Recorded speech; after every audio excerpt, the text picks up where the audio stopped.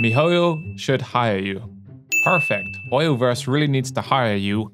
Hoyo should hire this guy. This is amazing. It Someone seems like hire it. this guy to make I was sniffing crystal meth, so I was distracted from the ending. Play it again. Oh, okay, buddy. Yeah, sure. Here you go. Join those who shall feast.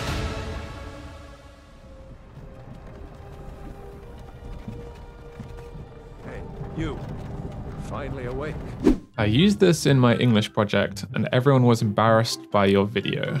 I can't tell if this is an insult or not, but I think he's trying to be nice. So, thanks, I guess. GG. GG. GG, mate. Yeah, I've completed it. Hi, Jake. Please collab with Atsu more. I'll get right on that, but my name's not Jake, so I don't know. Are you lost? Can you include Shenhe in next trailer? Angel face. No, probably not. I do like Shenhe though. This is so amazing. I could make out with you right now, with consent of course, but my eyes have been blessed. My wife would have things to say about that, so unfortunately I'm going to turn you down. Paimon. What's your nationality? Do you remember the last episode of Fate Stay Night UBW? The one where Shiro and Rin go into that clock tower place?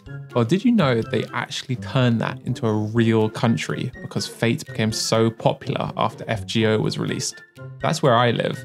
Oh, fucking shit, that was amazing. I don't even have words. Oh my god. What the heck? The quality of this trailer is phenomenal. Holy shit. This was crazy. Okay, I'm not gonna read the rest of this, but yeah.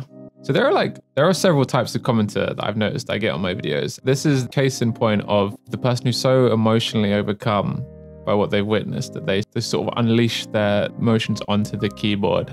That's great. I mean, as an editor, what I'm looking to do is affect people's emotions through narrative storytelling and sound design and all that stuff. So this is mission accomplished for me. And I love comments like these, so thanks a lot. Felt like Overwatch trailer. Now this is funny because I was really into Overwatch between 2016 and 2019, I'd say. Blizzard games have been a huge influence on me.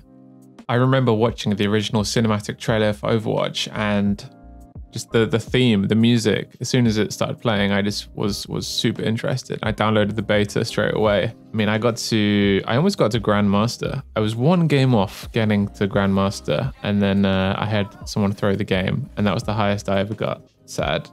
What are your hopes for the game's story? Seeing as a lot of your trailers revolve around it, is there anything you would love to see? My dream scenario is just a 1-hour movie they make about what happened in Kenria. The mysteries of the world are the most interesting things of Genshin Impact for me. The individual Archon quests are great because they're basically every single Archon quest that we do, every new region we go to has its own self-contained story. It's all building up towards solving those mysteries of the main plot of Genshin Impact, which is around Celestia, Visions, Archons, and the Traveler duo. Where am I going with this? I don't know where I'm going with this. I'm basically just holding out for the Kenria chapter. Next question. This was really good. You should make a Japanese audio one. I get a lot of comments like this. If you can convince me that spending 40 hours to do this would be worth it, then I'll do it. This is so epic, but I expected Kaya to be in it as well. Sad face. So I got a few comments about Kaya. Originally, I did have plans to include him in it. I had plans to include basically everything to do with the Kenrian Cataclysm in this video, but if you include too many characters and too many plot threads, it sort of dilutes the central narrative and it becomes hard to follow. So I really wanted to distill it down to the most essential things, which are the Archons in Kenria. Something happened, Kenria got destroyed, our sibling was there, Dane was there, and now the Abyss Order is taking revenge. Or something's happening with the Abyss Order now, and there's the Loom of Fate. You know, so the central narrative is easy to follow because it sticks to the Abyss sibling, basically. Lumina's the one that holds this video together. So if I included Kaya and Rukadavata and all these other plot threads, yeah, it would get too complicated. My favorite thing about these trailers is the scene where the same action is being done in two places, but it's perfectly edited and fast-paced edits with good soundtrack. So what he's saying here is he likes the match cuts. Yeah, I mean, those are my favorite sequences that I edited. It's so satisfying when you go through 12 hours of footage and you find that 2 seconds where you can do the perfect match cut. And it's about patience and time. But yeah, I definitely want to continue doing great match cuts. I think they have a very strong place in my trailers and my style. What do I like about Genshin? Mona. Your fave character? Mona. Your fave quest? Mona. Your main? Mona. No, I'm just kidding. Your fave character? My wife says I have a very strong soft spot for the cryo characters for some reason. I don't know why. Dainsleif is probably my favorite character. You know the meme where like the gamer sits up in his chair when it's like serious mode? That's me when Dainsleif appears, because you know something awesome is about to happen, or something epic, or something important is about to happen. Roughly how long did it take you to make everything from planning the video, choosing the clips, songs, etc.? In terms of hours, 200 hours, maybe? I'm not sure. I'm gonna keep track of the next time I make one of these videos, which will hopefully be soon. A lot of people noticed that Nihida or Rikudavada was in this shot, and I know, you're right, she wasn't a Kenrya, but I knew that, and I put her in anyway, because A, it's a trailer, and I like my trailers to be a little bit misleading to people who watch them, who haven't played the story before, so that when they actually play the game, something different happens to what they were expecting. Also B, because it looks cool. It just makes for a better shot if I had her in it, so I put her there. Creative license. Why did you put Venti's scene mainly when Zhongli said, "Those who are born to remember will remember"? It could have been any Archons or just a coincidence, but the hints about Venti and the God of Time being related make it so fitting. Those who are born to remember will remember. Yeah, I mean, honestly, I thought narratively it makes sense to put the Archons there because I'm thinking about how they are remembering what they did or what happened in the Kenrian Cataclysm.